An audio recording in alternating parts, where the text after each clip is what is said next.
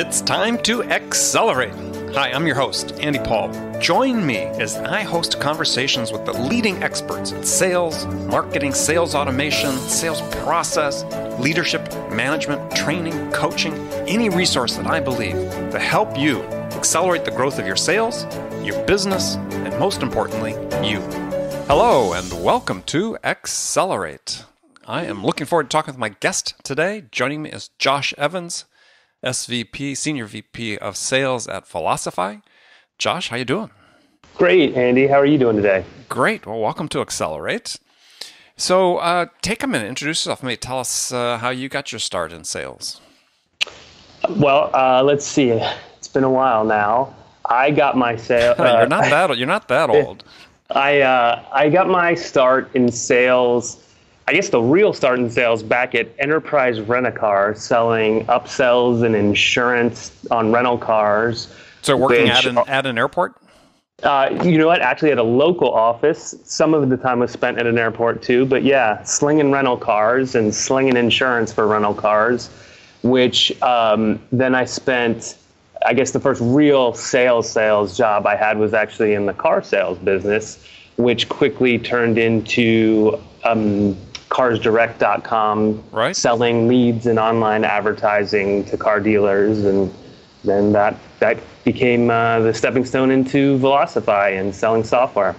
So you joined Enterprise. Now, Enterprise is sort of legendary, I guess, for training people really well. You know, people straight out of school. Because I see a lot of people sort of that was sort of their entry level job.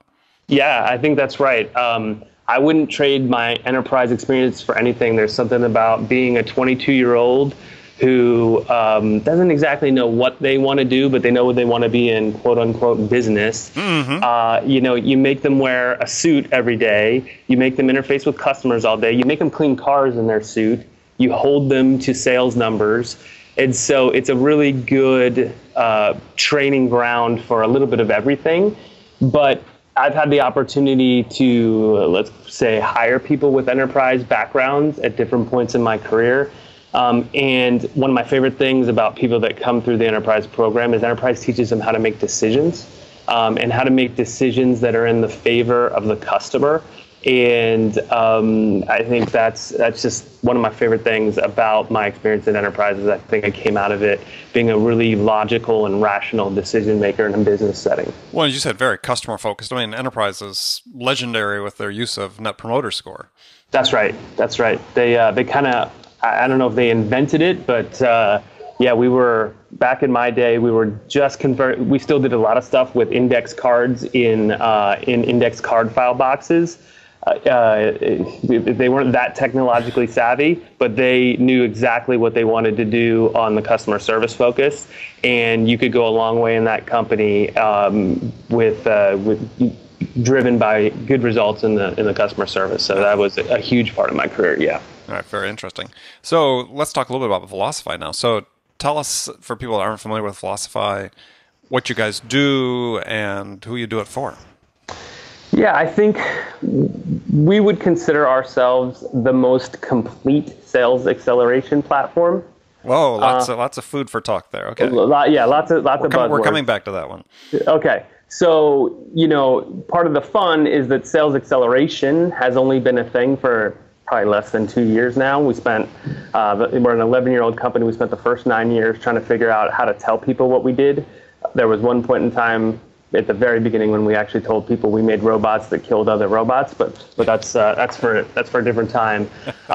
What we think is important about a sales acceleration platform is in this whole world that we're in now, where we're shifting to inside sales teams and technology and sales stacks for these inside sales teams. What we want to focus on is the communication that these sales teams have with their prospects. So it's when, right? We all know the how important it is to respond to leads quickly, right? That's we've written many white papers on it. That's our bread and butter. But it's also about what you respond with. It's also about the channel with which you respond on, and that's why we think it's important to be a platform.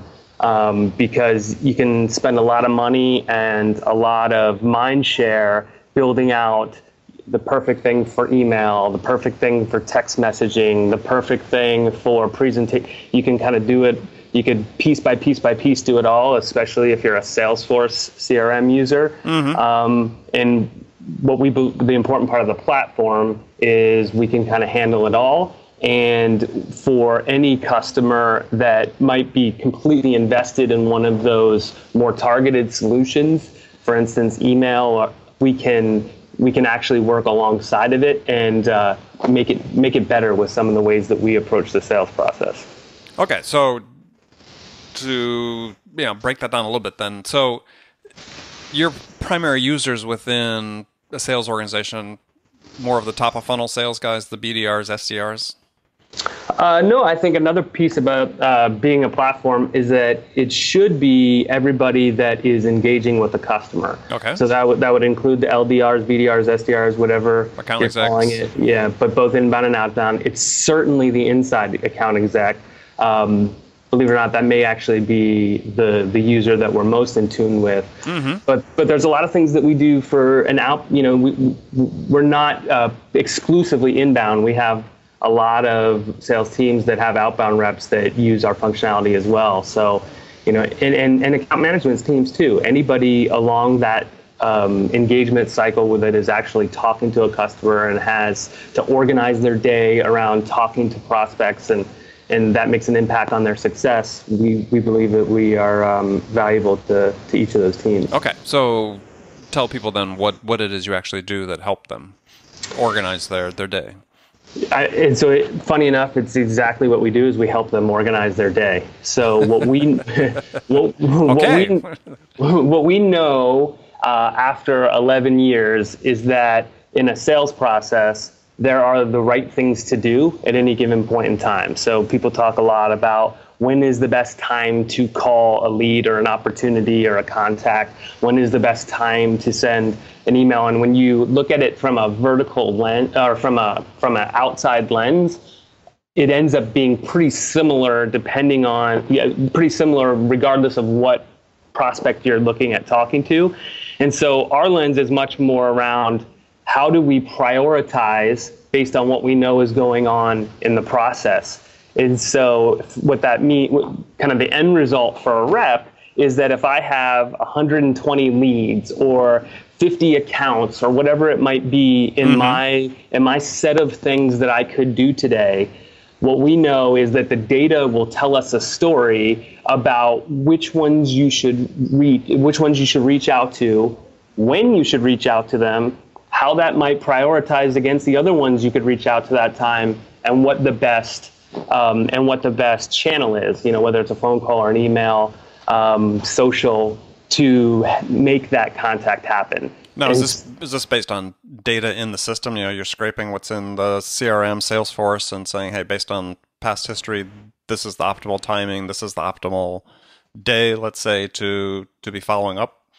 Yes. So it's about, I think one of the key parts of our system is it looks at the data in our client's system and looks to use that data.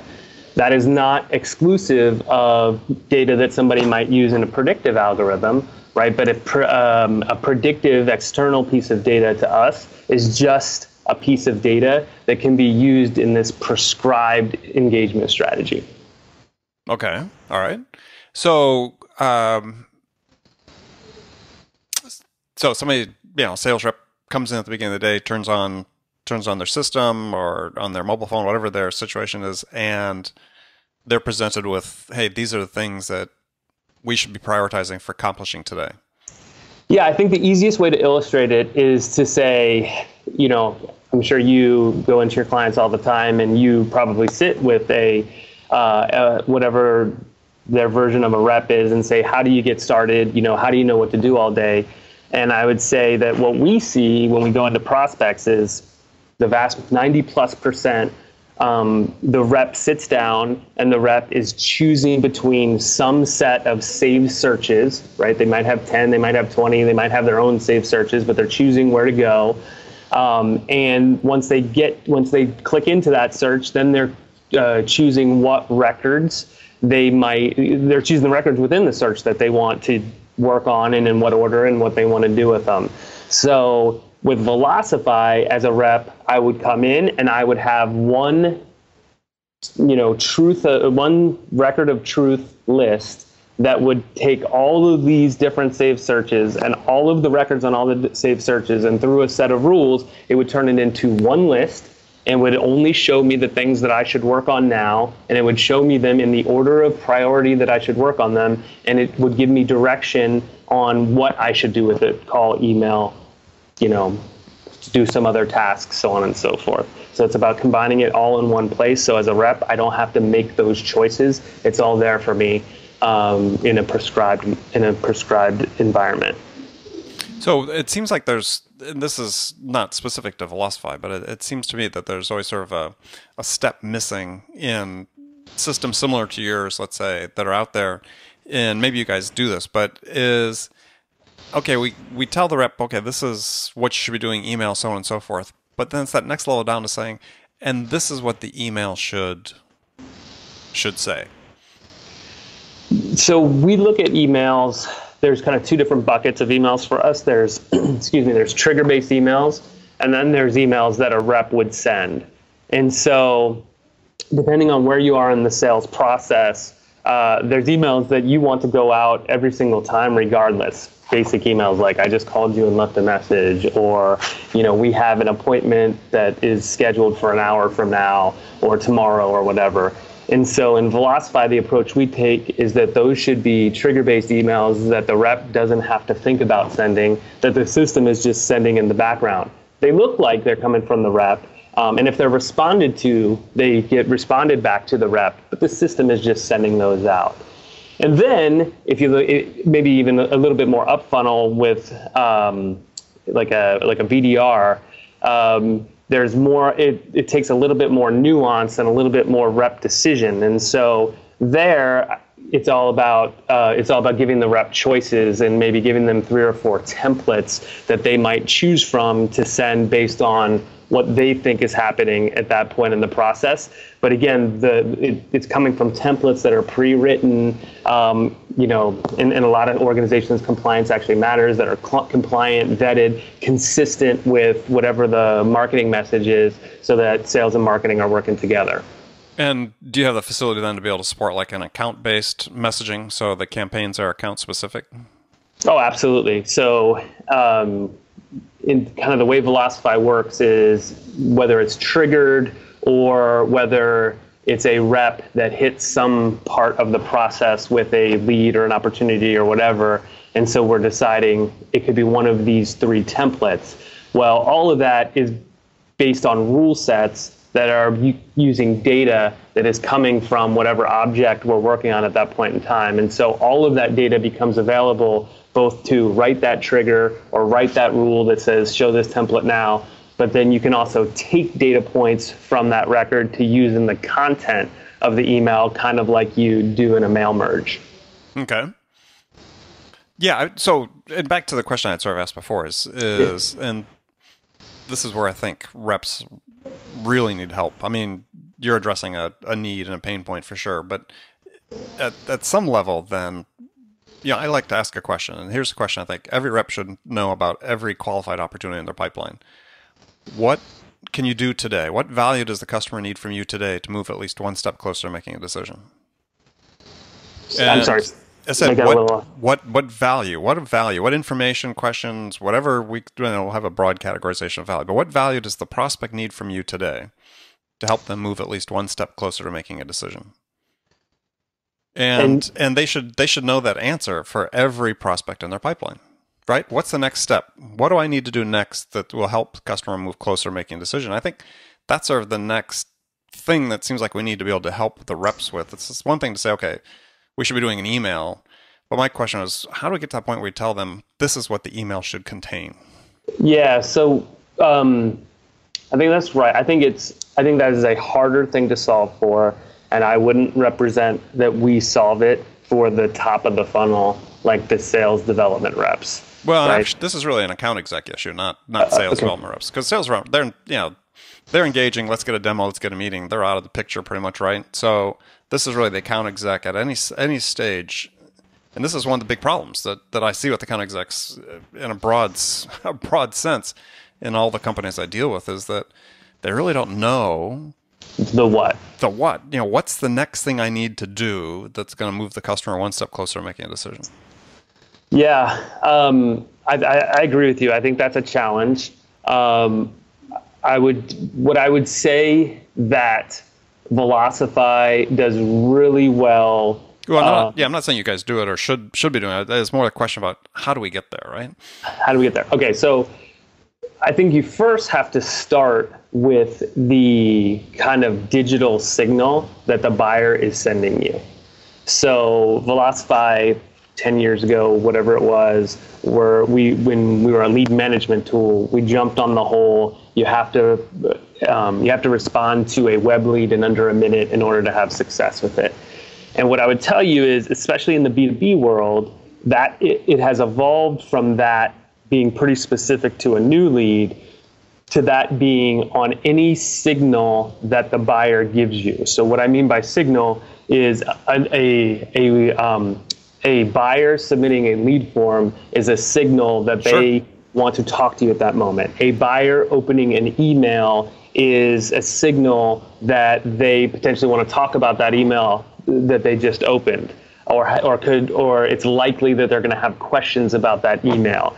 There are tools out there where you're sending collateral or even contracts that you redline. But all of these things that you send out to your prospects, if the prospects do something with them, then the reps get in an alert.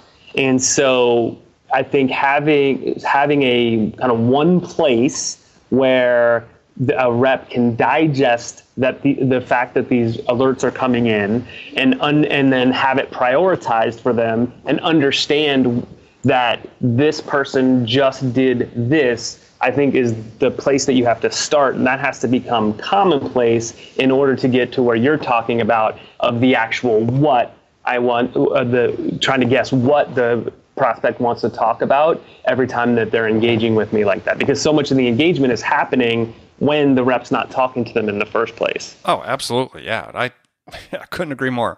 And actually, that's the whole theme of my first book that I published back in 2011 is this. We'll have to make sure you read it because it's all about that, right? The primary way that it's called a book called Zero Time Selling. The way that I'm sure the audience has heard that before is the way you begin to differentiate yourself is through responsiveness. Right. And responsiveness is absolutely essential for reasons that we can spend more time on later. But it is such a key differentiator that, being focused on that, I think is great. So, but then that's okay. Responsiveness, in my definition, is two parts. One is being fast, is being speedy, but without content, without something of value, you're not really being responsive. If you can't answer the customer's question, you may get back to them quickly, but if you can't answer it, you haven't been responsive. It's almost like not answering at all. In fact, you might have been better off not answering, not calling them back quickly if you didn't have something for them. Yeah, I agree with that. I think that that's actually probably the next step, right? Is we have these tools that are putting information out there, know when the buyer is engaging with the information we're putting out there. When the buyer engages, it can alert the rep. The rep can see that that the buyer reacted to this. And I think the next step is giving the rep the tools about how to, 99.9% of the time, nail it. And when they call that prospect, they say, they have something to say that says, I think that you're at this part of your buying cycle. Here is a common piece of information that people need. Is that interesting to you to the moment? Oh, you want something a little bit different than that, but we're down the right path. I think those will end up being great sales conversations, but I'm with you. I don't know that that's been solved for yet. Yeah, and another way to even think about it is certainly we tend now to think about content at stages. Another way I think that we'll have to go along with that is questions at stages. Because right now we tend to focus on, as a sales entity, industry, whatever we want to call ourselves, is we tend to focus on questions in the discovery phase. And we tend to think of discovery as being sort of a one and done, where actually it's a continuous process throughout the sales process or buying process. So hopefully one of the first things we could do is say, this is not just the content they need, this is the questions they need at this stage. That's right. And that's why, I don't know how many of us do it that well, but that's why the whole concept of looking at the stages in your sales process, each has their own little mini sales cycle with exit criteria to move to the next stage, plays right into what you're talking about. And if a rep is really following that in its genuine way, then they're going to have to ask questions all throughout the buying process, because they're going to have to answer those questions to be able to exit whatever stage they're in to move to the next one. Yeah, and this metaphor of using each stage as its own mini sales process or buying cycle, I think is the right one, because I think one of the things, and we're sort of veering off track a little here, but the thing that a lot of reps don't understand is that the process of selling to a customer changes their needs. I think that's right. Because as the customer becomes educated, they become more nuanced about what it is. And too often, I said, we get reps that get sort of stuck thinking that they're solving the pain point that they first uncovered, which as they get further into the process really isn't the primary pain point anymore. I think that's totally right. And I would even take it one step further and say that purchases are so much more of a collaborative thing in organizations now. Sure. that the pain point changes as you discover what people have influence in the process. So the set of pain points that you could be solving for is hypothetically infinite, depending on what you're selling and what organization you're selling it to. Yeah, well, I draw the analogy, and I wrote a few years ago an article saying that, in sort of the more complex B2B sale, it's really like Heisenberg's observer effect, and his principle of uncertainty is by active observing or being in the process, we necessarily change it. That's right. And so if we're not always alert to the possibility of change, then we're stuck back and the customers will move beyond us. So having systems that can help reps, getting back to the key point, we can get the systems to the point where, and I don't know what the right data to capture has to be to provide the basis for it, but we have to get to that point where we give them more guidance and not just, send an email, phone call, send this piece of content. It's really this contextual. This is really what they need from us right now. Yep. No, I totally agree with that. I would say it's better than it's ever been today. Yes. Again, going back to the signals, going back to being able to even understand the different personas that are part of the purchase. The data exists better than it did even 3 years ago. Absolutely. But to your point, it's that next step of being intelligent about it and participating with the buyer, right? And not just being a salesperson that's sitting back, hey, if I can get this done today, are you ready to buy, right? That's right. No, it's co-creation. Yeah, that's right. Co-creation. So yeah, you and I were talking before we came on the air, is that the vast majority of sales organizations are still at step one when it comes to automation and sales technologies. And for those who are listening who fit into that audience, we've talked about the sales stack, which is a stack, if you will, or a list of application sales technologies to help you engage with your prospects better, throughout the whole process, as we've talked about. It's got to start somewhere, right? And maybe it's just the easiest one. Everybody has a CRM system. A lot of people, there's debate whether that really constitutes part of your sales stack or not. It's just like table stakes. But something as simple as email tracking, even though those applications aren't as simple as they used to be. But just start there where you get some intelligence from your people you're reaching out for. Yeah, I think that's right. I think the email technology out there is probably the easiest way for a sales organization to digest some of these signals about what's potentially important to the buyers and when it's important to them. The one thing I would caution is that I've seen the pendulum swing too far the other way with a lot of sales organizations, where they get a little bit addicted to the email and they forget about the phone. And I think the two work together perfectly. Absolutely. If all you're doing is calling, you're not going to get very far. But similarly, if all you're doing is emailing, you're missing a lot of opportunity as well. And so, yes, it's good to adopt the email technology, but don't forget about the phone. Oh, yeah. I wasn't advocating that. Yeah, absolutely. Yeah. So, But it starts somewhere at the technology, because Yeah.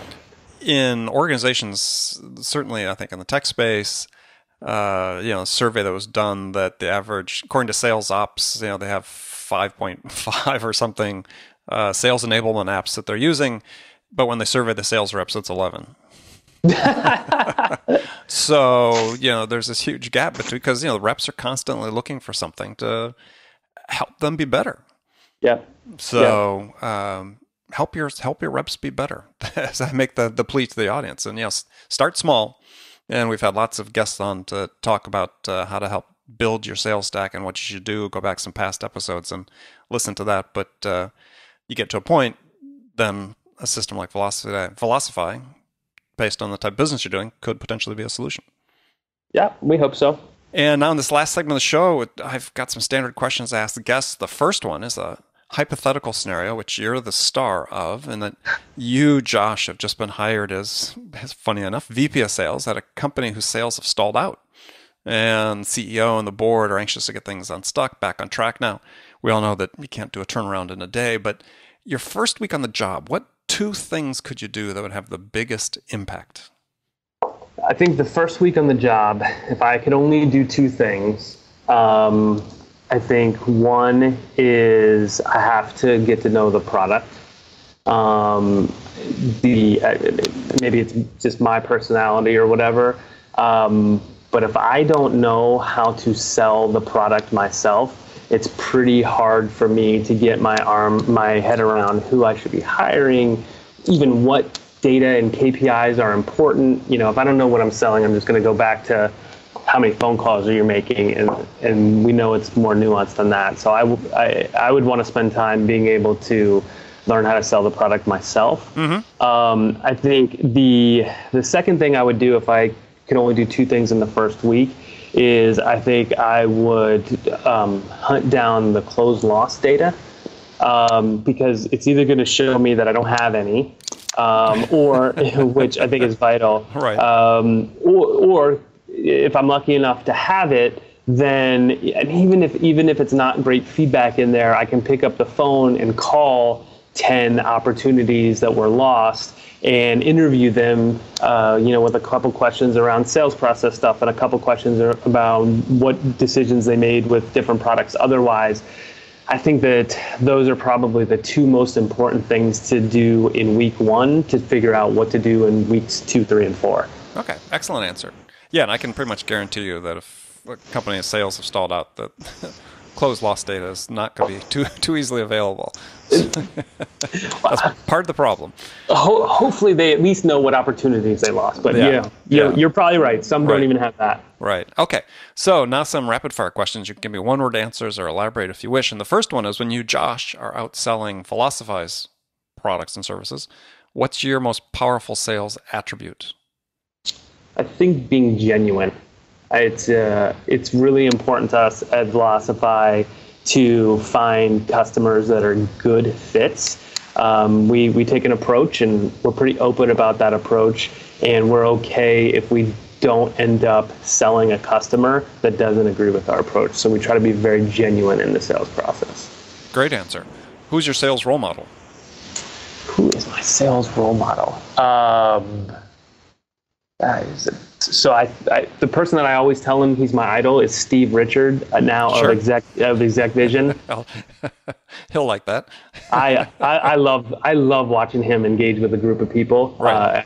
If I can do half of what he does, I'd be pretty happy. Steve Richard, well, good. He'll be glad to hear that. Yeah. I'm talking to him in about a week. What's the one book every salesperson should read? I think every salesperson has to read The Challenger Sale, right? It's too easy to tell people what they want to hear. And so for me, just always having in the back of my head that it's okay sometimes to just say, you know what, let me tell you a little bit about this, because I am an expert on this. I think that helps.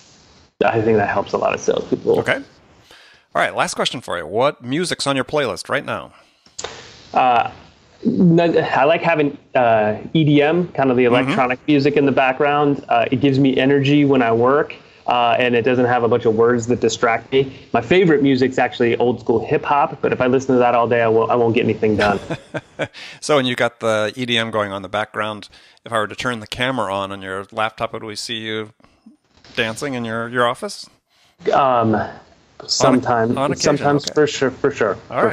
I'm not afraid. Something to share on social. So, well, Josh, I want to thank you for being on the show. Tell people how they can find out more about Velocify. I would go to our website, www.velocify.com, or please email me, jevans@velocify.com. We love to talk about what we do. I always refer to myself as the luckiest sales manager on the planet because I truly get to think about sales and sales process all day long because it's not just what I do, it's what I sell. So excellent. I love it. I love it. Well, great. Well, thank you very much. And remember, friends, make it a part of your day every day to deliberately learn something new to help you accelerate your success. An easy way to do that is to make this podcast Accelerate a part of your daily routine, listening on your commute, in the gym, or as part of your morning sales meeting. That way, you won't miss any of my conversations with top business experts like my guest today, Josh Evans, who shared his expertise about how to accelerate the growth of your business. So thanks for joining me. Until next time, this is Andy Paul. Good selling, everyone. Thanks for listening to the show. If you like what you heard and want to make sure you don't miss any upcoming episodes, please subscribe to this podcast on iTunes or Stitcher.com. For more information about today's guest, visit my website at andypaul.com.